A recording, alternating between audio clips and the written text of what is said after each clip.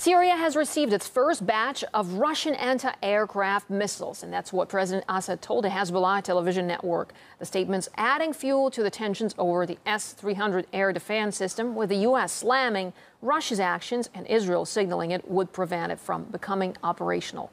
RT's Paul Lear is following international escalation over Syria. Moscow says that it will continue to supply air defense missiles, calling it a balance that is designed to deter foreign intervention inside Syria.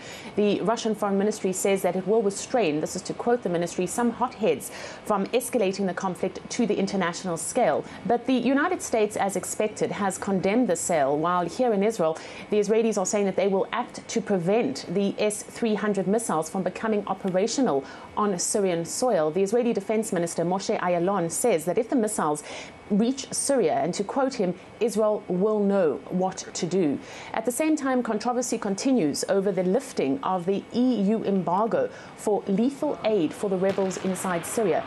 Now, as we know, 25 countries voted against it. Only the UK and France pushed for it, with the German Chancellor Angela Merkel saying that her country will never send arms to the militants in Syria despite this lift.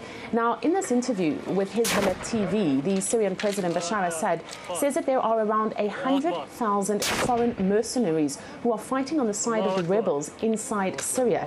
He says that his government will not stand in the way of groups who want to fight for the liberation of the Golan, and he has warned, to quote him from this interview, that the Syrian army will retaliate immediately to another Israeli strike inside Syrian territory.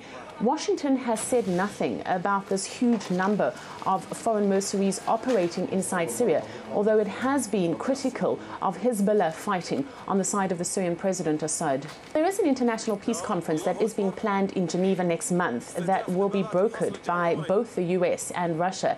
But in the same interview to Hezbollah TV, the Syrian President Assad said that he was not particularly hopeful that anything would come out of this. He did, however, say that Syria will take part, but again that he doesn't expect any kind of big decisions to be made.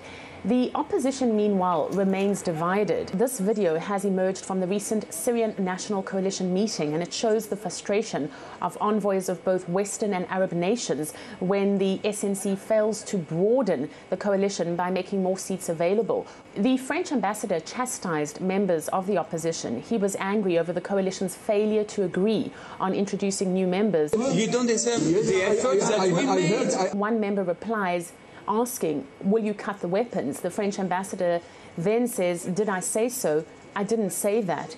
What it does seem is that the collapse of the talks had a lot to do with the push and pull of various foreign powers jockeying for influence within the coalition.